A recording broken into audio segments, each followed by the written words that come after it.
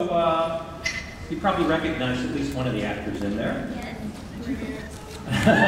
Yes, you know him as Brainiac, but you also may know him from his roles on Buffy and Angel. Ladies and gentlemen, James Marsters.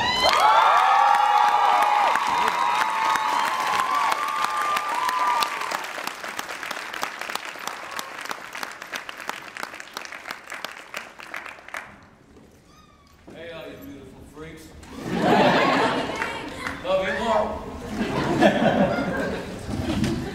So, James, so many of your roles that you've done in the past have been so big, so much larger than life. You really took out. This seems like a much more intimate kind of role for you. What is it that attracted you to this project, and how did you approach that role? The thing that attracted me to the project was the script. Guillaume sent me the script, and it was a really tight, compacted story with only 2 actors in one setting. It reminded me of a submarine movie, like Das Boot or something, but smaller.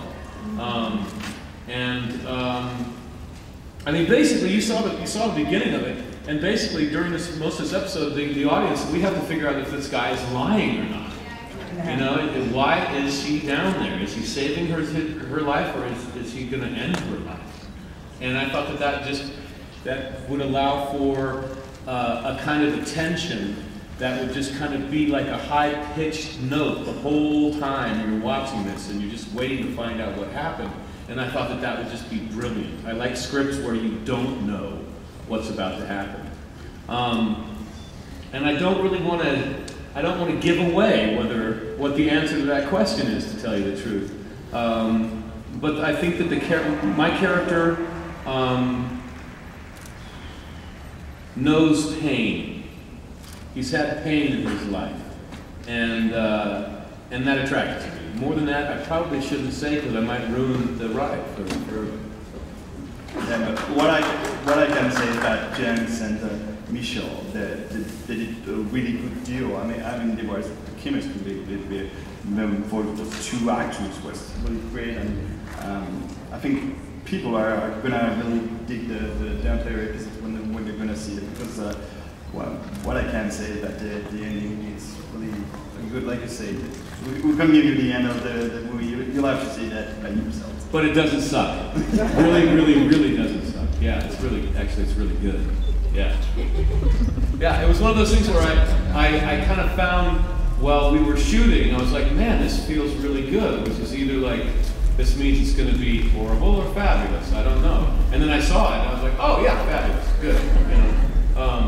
And yeah, the crew was fabulous. I didn't understand a word you guys were saying. But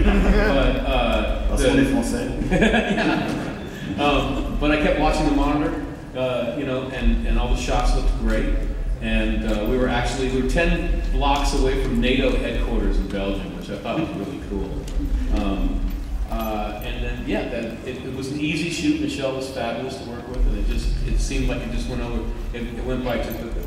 Yeah, it was really a great experience, and what I can say is that it's probably the episode in the first season which will be the closest to a Twilight Zone episode. So you really have that 60s, 70s feels when you will be watching this episode, and that's what we were trying to get. That you don't really know when in time you are, because that's one of the things which is wrong with Metal Alone, is that each story being different and can take place in a different time space, different dimensions. You never know what you're going to get in an episode, and that's something I think that people are going to enjoy in the show. Yeah, I agree. And those Twilight Zones, I've always wanted to be in one of those black and white Twilight Zones when I was a kid. When I was a kid, all we had to watch was like Planet of the Apes, which is depressing, right? There was not a lot. So, you know, that Star Trek reruns, and that was good, but the only new stuff was the Planet of the Apes TV series, which I'm sorry, man. It's terrible. But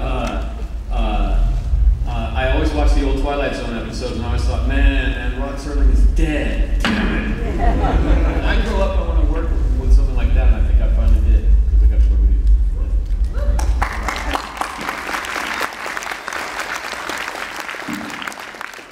you. Guillaume, you want to tell us what we're going to see next? Okay, so now you're going to see the first episode of the season, which is called King's Crown.